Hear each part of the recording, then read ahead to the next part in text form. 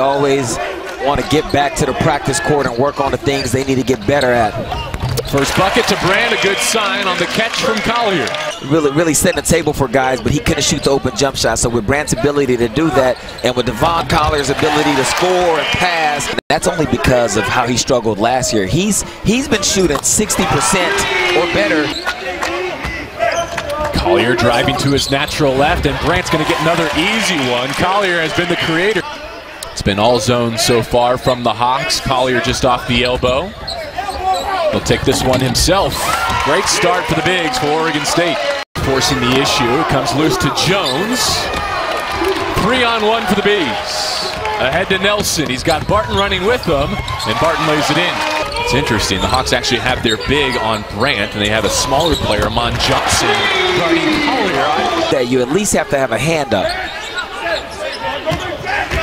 Brandt now backing his man from the free throw line. It's Shoftanar again, yes. I love the relocation of Olaf Shoftanar. An update on the volleyball pursuits in the NCAA tournament as well.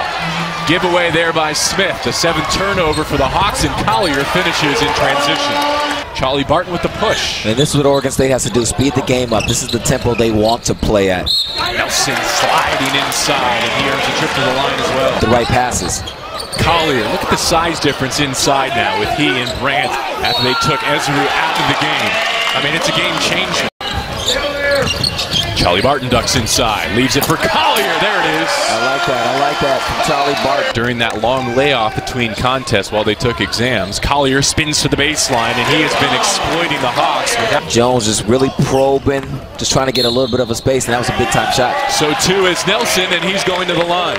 From 3, but he has a 50% type of stroke. Looks really good coming off his hands. Speaking of 50% strokes, how about number 55? Well, that's the answer. That's what stars do. Better look.